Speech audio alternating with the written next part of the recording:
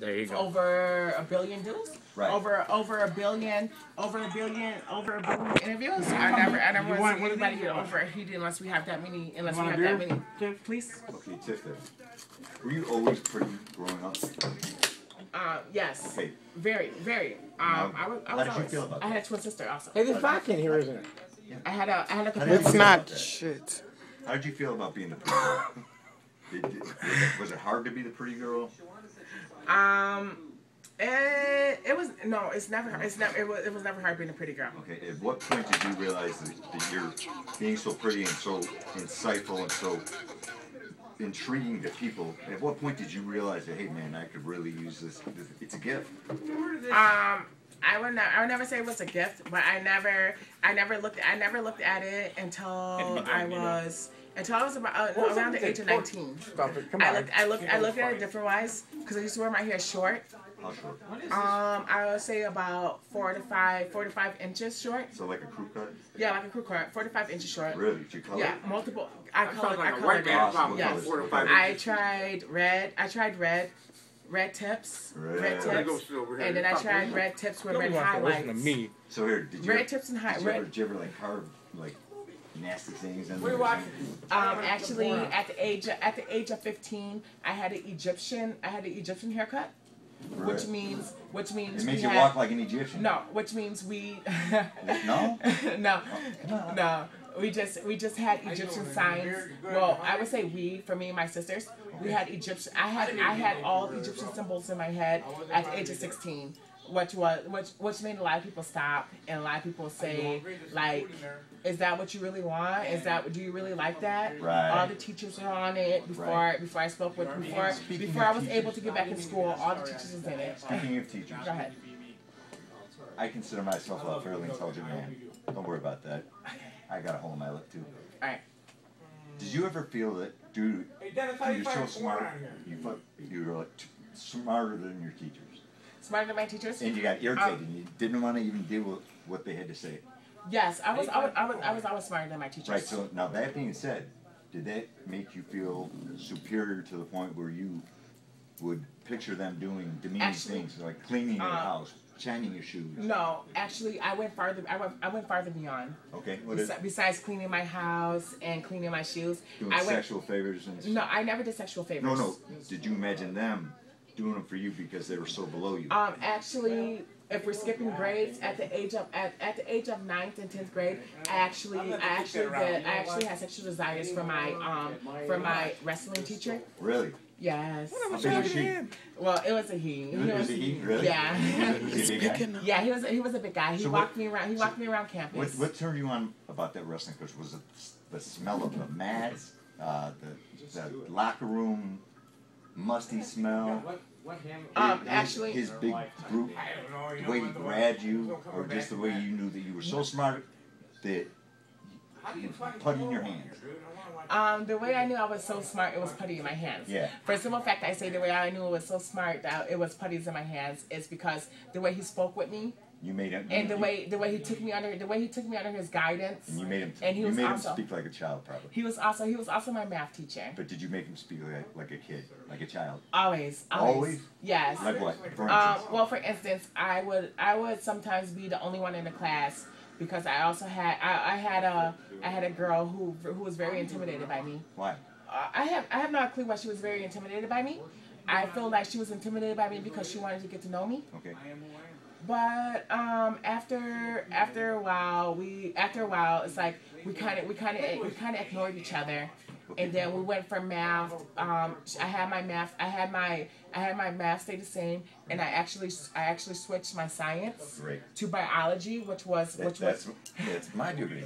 Yeah. I'm gonna switch gears on that. Okay, go ahead. Okay, when you used to make that big brute force wrestling coach talk like a child. Give me a for instance. What would you make him say? Mommy, will you make me a peanut butter jelly sandwich?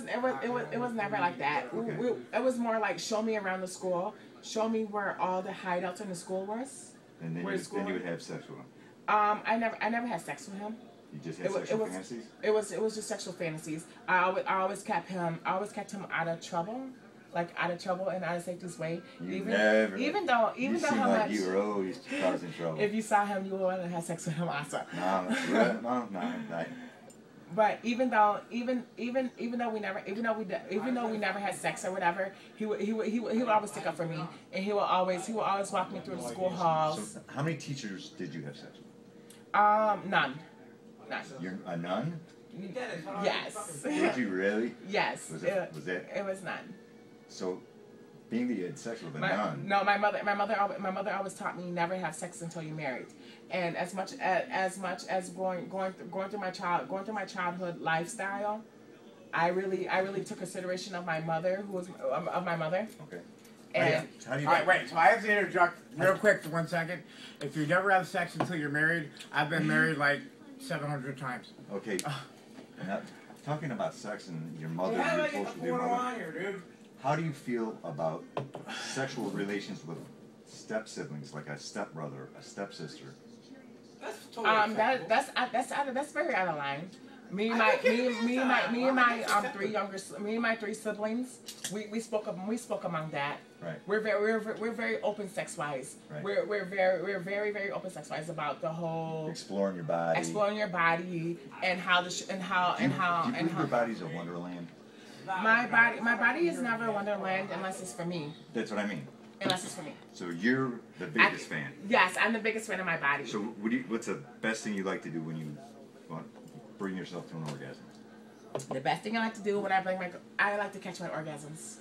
How do you do that? What's that mean? Catching my orgasms? Mm-hmm.